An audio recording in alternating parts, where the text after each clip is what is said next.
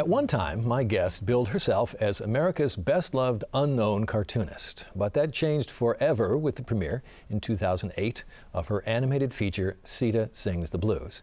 The film draws on a classic of Indian literature to tell a timeless story of faithless love. It's been shown at over 150 film festivals and has won more than 30 international awards. And it was the struggle over the right to use the music in the film that led her into another area in which she's become known. That's copyright reform. Rather than protect creative people, she says copyright law actually stifles them. She has decided to challenge the law, engaging in what she calls intellectual disobedience. I am very pleased to welcome to Illinois Pioneers, Nina Paley. Thank you very much for being here. Thanks for having me. So I want to ask you about this unknown, known, unknown thing. On your blog, right at the top, it says America's best loved unknown cartoonist. But at some point you crossed out the un. When did you know that you had gone from unknown to known?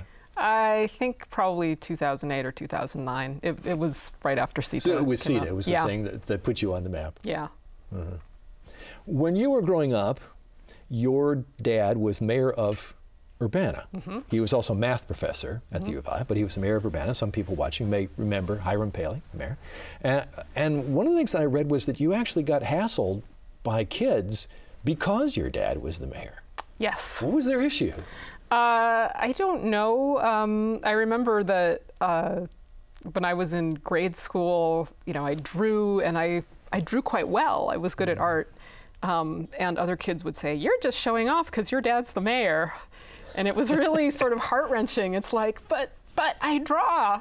Look at my drawing. It's not because my dad's the mayor. As if being mayor of Urbana was some position of great power and influence. Yeah, well, I mean, I think everybody when they're a kid thinks that somebody else is getting it much better than they are. So presumably it was easy target.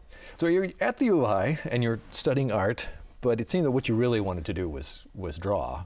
And I think that eventually you dropped out just because because there was no curriculum for what you really wanted to do. Yeah. They didn't consider that to be serious. So you said, well, I'm going to do what I really want to do. Yes, that's exactly what happened. And I was actually inspired by Rudolph Haken, who's a musician in town. He was a little bit older than me, and he had dropped out of the music department with like 1 credit to go. He had dropped out in protest because he was so, you know, disgusted by the way they were teaching music. And he was, you know, much admired around town, and I thought, well, if he can do it, I can do it. He since went back to school. I think he has a PhD now. I think he's a professor now or something. But I just, I didn't do that.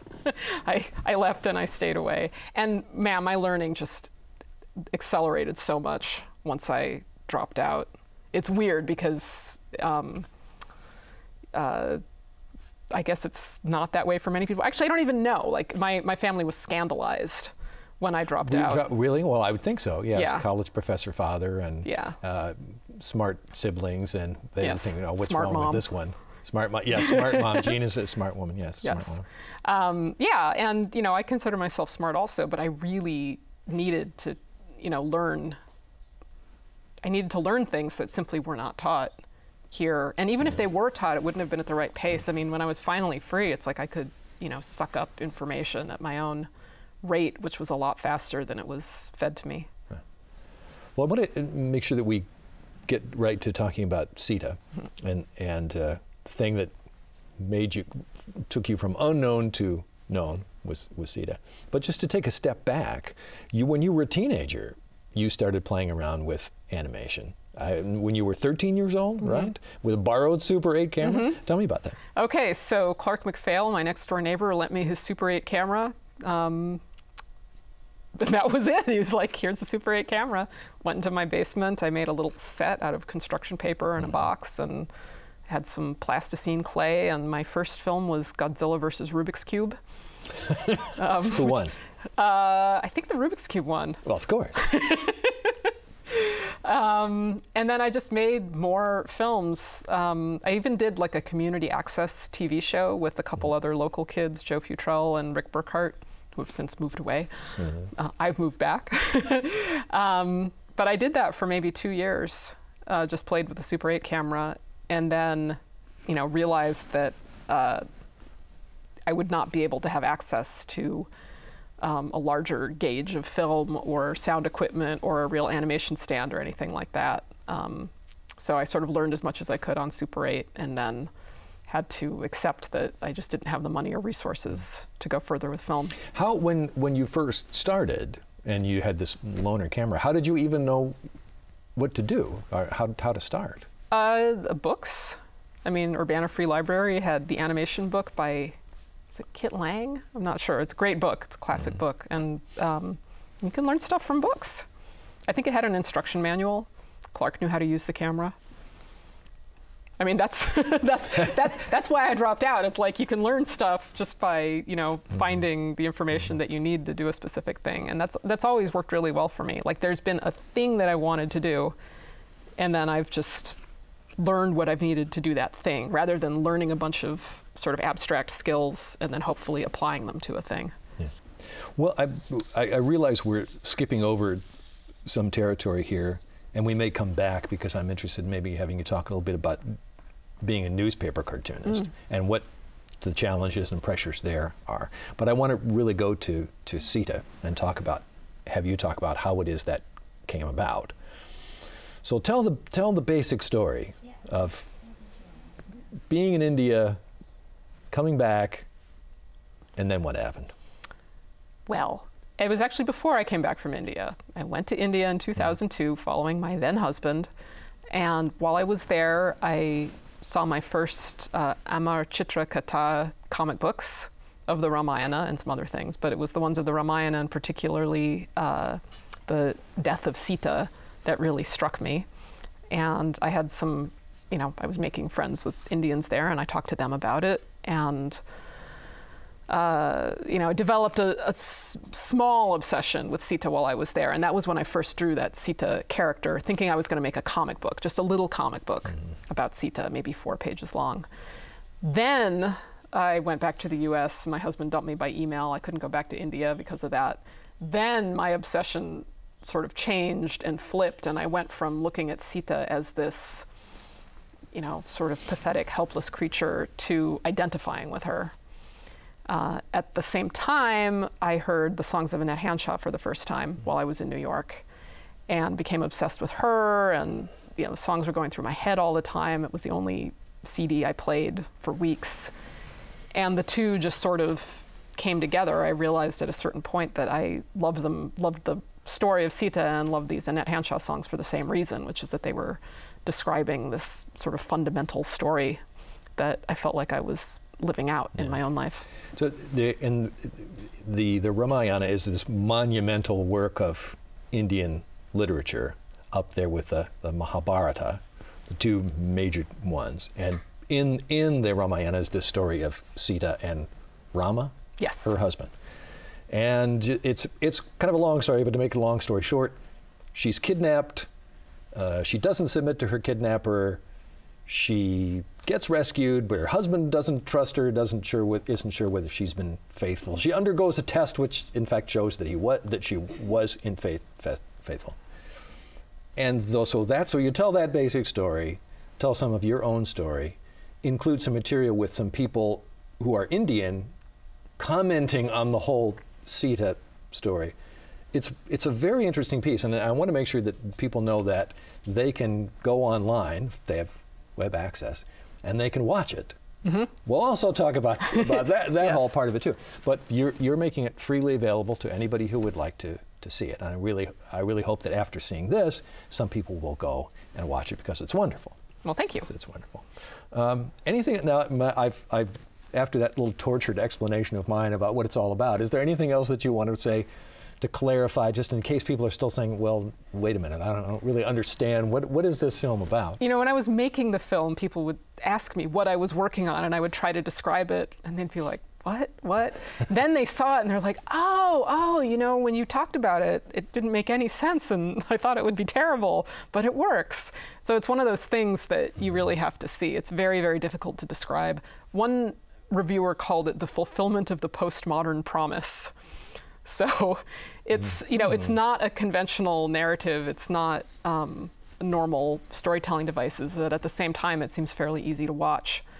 And as for the Ramayana, I mean, it's Sita's story in the Ramayana. What else can I say about it? There is a problem in the film becoming as successful as it did, which is that, unfortunately, and not by my design at all, it's become many people's introduction to the Ramayana. It was never supposed to be that. It's funnier if you're already familiar with the Ramayana, although people seem to enjoy it that don't know it. But there is this problem. It would sort of be like if Monty Python's The Life of Brian were your introduction to the Bible. Yes. It's not supposed to be that. It's for people that are already familiar with it. Again, I think if people see it, they'll get a sense of how it works. I think partly, maybe as I think about it, there's something in the way you conceived the character of Sita in the movie. There is definitely something of Betty Boop in her, and somehow the music and that seem to go together, I think. Yeah, a lot of things with the film just happened. I mean, it wasn't like I knew how everything was going to work beforehand. I drew that design for Sita when I was still in India, before I thought I was going to make a film. I heard Annette Hanshaw later, and I was like, oh, these go together. But I didn't know beforehand. And some people have said, you know, well, why didn't you get other music for the film? And well, the music started the film. I wouldn't have made the film had it not been for the music.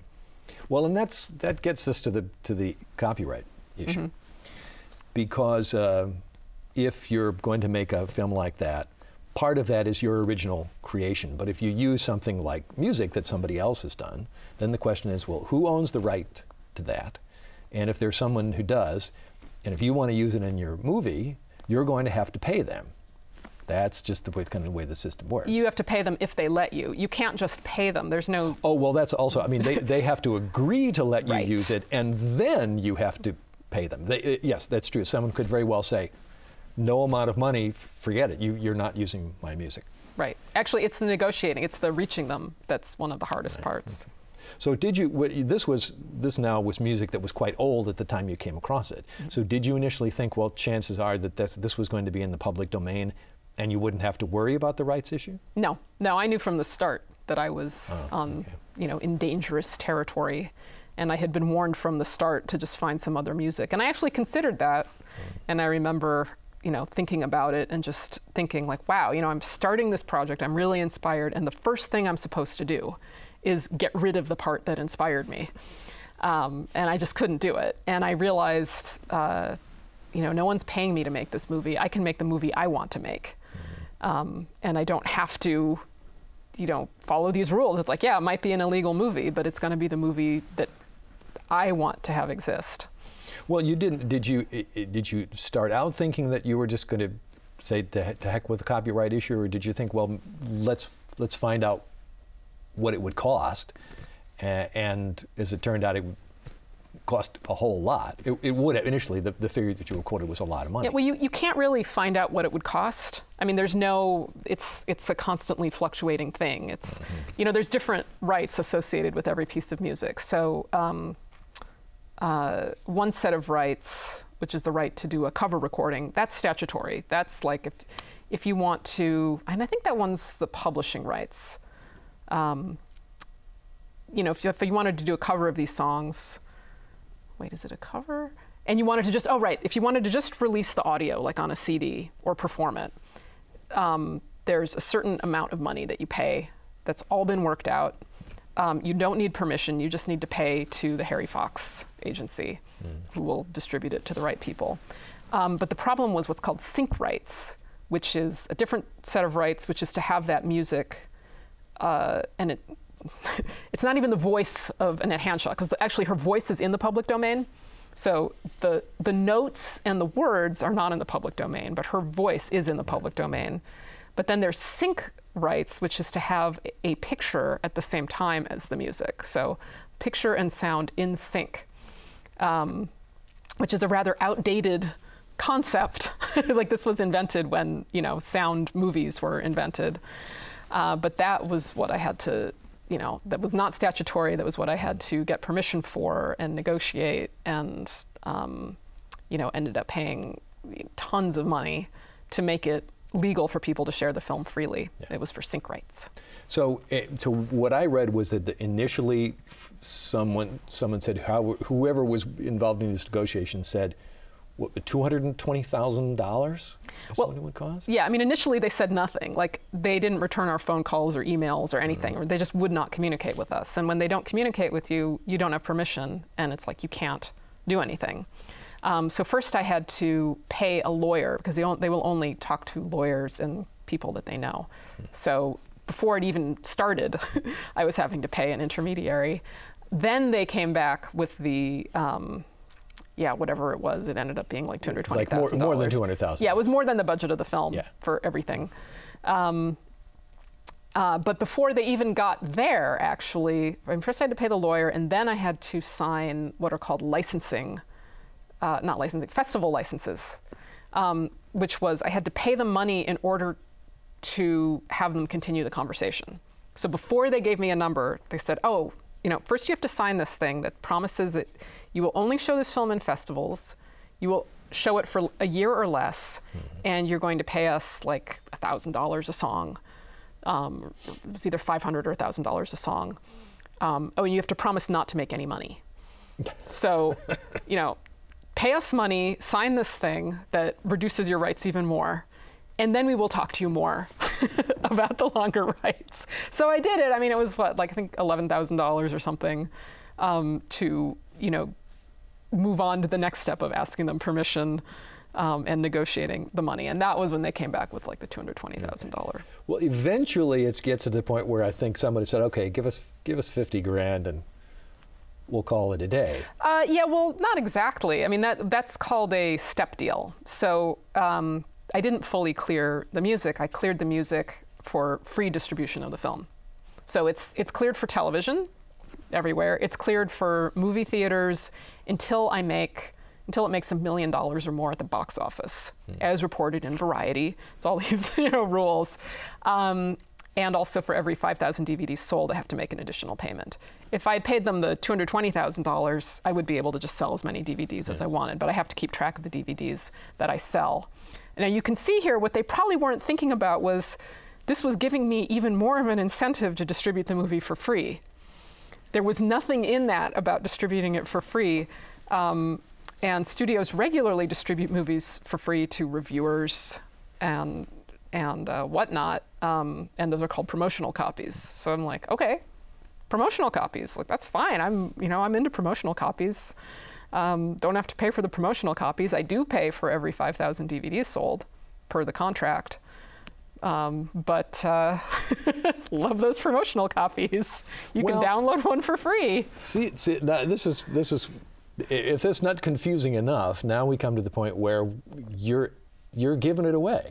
So you've put all this time, you've sunk your heart and soul into the project, you spent all that time, you spent money, and you're giving it away. Yes, and I've never made more money in my life than when I started giving it away. This is also very interesting. I have to ask you about this because I think I read that you had some conversations with some distributors about distributing the movie, and they said, well, we think that maybe you'll sell this many units and you'll make this much money. And as it turns out, distributing it for free and then saying to people, you know, if you like it, you could give me a little money, you're actually making more money than the distributors predicted that you would make by doing it the conventional way. Yes, I am making quite a bit more money. The reason being, so if you imagine you give it away for free, and let's say 1 out of 10 people are going to pay for it. But let's say 100 times more people are going to see it because it's free. Well, you've just, multiplied your income by 10. And the fact is that the fact that it's free, the fact that it's an audience-distributed movie means so many more people have seen it than would have seen it any other way. I have a caveat about that, though, because at this point, people don't even care if something's copyrighted or not. So I bent over backwards to make it legal to share. What I've realized since is I didn't really have to do that. Like, people would have shared even if it were illegal to share. So that was experiment 1, and that sort of relates to my current project, which I'll talk about in a minute. But they share it because they like it. Copyright or no copyright, they will share things because they like them. I encouraged that, and you know, the more people see it, the more likely it is you'll reach somebody that's going to be a fan, and once somebody's a fan, then they support you. They'll buy a DVD or a T-shirt or something. See, I think the problem here that some creative people will have with all of this is that you know, there's nothing for sure, and you would like to have control of your work. And the ultimate defense, I suppose, of copyright law is, well, it's supposed to protect the creative person, give her ownership of the product so she can profit from it, and that if somebody is stealing from you by, you know, making pirated copies or whatever, then you have legal recourse. It's supposed to protect you. You know, what's wrong with that way of looking at copyright? Well, I'm curious, where did you learn this? Like, that's sort of like this idea that's in the ether, it's supposed to protect you and give you income. It must have been in law school that I learned it. No, I guess that, I don't know. To answer your question, I honestly don't know. That was just my, if you just said to me, well, what's the purpose of copyright? That I would give you that little spiel right there. Where I learned that, I don't know. Yeah, so it's interesting. I started working with a nonprofit called questioncopyright.org, and that was before I decided to free CETA. So Carl Fogel was the founder of questioncopyright.org. I met him late 2008, and that was when I began to seriously, you know, investigate what copyright was. That is not the purpose of copyright. The purpose of copyright is to promote the progress of science and the useful arts. That's what it says in the Constitution. Wow. And even before that, the first copyright laws were the very first ones were created in England for the purpose of censorship, which was a legitimate task at the time. And then they were expanded for the benefit of publishers. So the sort of myth of copyright is to protect artists and that sort of stuff, that has come later. And now we have these very powerful copyright industries that you know, do lots of outreach and education about copyright, and that's where most of that stuff comes from, but it's very hard to separate it out. Somebody who's into copyright who's listening to me talk is going to be like, she is so biased, she is so biased. But I encourage people to read this essay by Carl Fogel called, I think it's called The History of Copyright. Is it? What is it? The Promise of a Post-Copyright World? I'll give you the URL later. But anyway, he wrote this essay, which is a, you know, well-referenced history of copyright, and it's not what I thought it was at all. Well, you did, I mean, if people say you're biased, I guess I would say, well, she definitely has a point of view on this, for sure. We're all biased. Has a point of view. Well, and it's a complicated issue that we could well spend an awful lot of time talking about, more than we have. I guess then the question would be, though, well, how would you like to change things from the way that they are now? Well, there is this world of copyright reform. Copyright could be improved any number of ways, many, many ways. I don't know how many of them are politically viable at the moment, but many people are working on that. For me personally, I'm more concerned with just getting my art out into the world in this environment that may or may not change. So I'm not so focused on political change for everyone. I'm very interested in what actual people do on the ground, you know, in the actual world of culture. So one thing a lot of people are doing is ignoring copyright altogether, sharing things that they like, and just, you know, basically disobeying the law. Quite innocently, I mean, going quite happily. It's like, it's not a sinister thing. It's like, they'll just be like, I heard this great song, listen to this song. Or I saw this great thing, look at this thing. And that gives me hope. So mostly I just want to, you know, thank and encourage people that are doing that. And that's really about it. I mean, people that I know that are actually trying to change the law, I'm very supportive of that. There are so many things we could do. We could, for example, get rid of retroactive copyright extensions. That would be a wonderful thing. We could add responsibilities to copyrights. So, yes, you can hold this copyright. That's, so you have a monopoly on the commercial exploitation of it. If you're not commercially exploiting it, you lose your right. We could, if it's property, we could tax it like property. In fact, that would be great. Just a tiny little property tax on it would change everything. But none of those things are going to happen. Or let's just say, I'm not going to hold my breath. But I'm still an artist, and there's a lot of art people are making, and I want to, experience as much art as I can and send my own art out as far as I can. That's a good place for us to stop. And also, I want to make sure that people know they can see your work if they just go to ninapaley.com? Yep, ninapaley.com. All right. Thank you very much. Thank you. And to you, we want to say thanks for watching. We hope you'll join us again next time for another edition of Illinois Pioneers.